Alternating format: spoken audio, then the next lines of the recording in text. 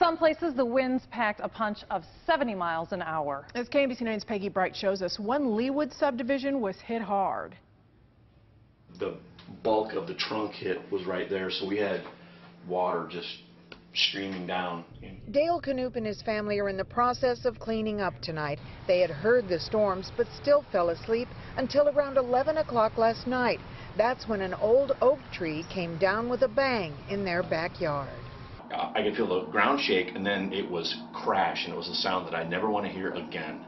It just sounded like a car accident right above your head. A limb speared through the roof just above their bed. The Knoops say they knew that the tree hadn't been producing as much foliage as it once had, but they didn't know it was this fragile until those strong winds came blowing through. Take a look at what happened. The tree snapped off right at the base. Neighbors also had limbs down and are dealing with the mess today.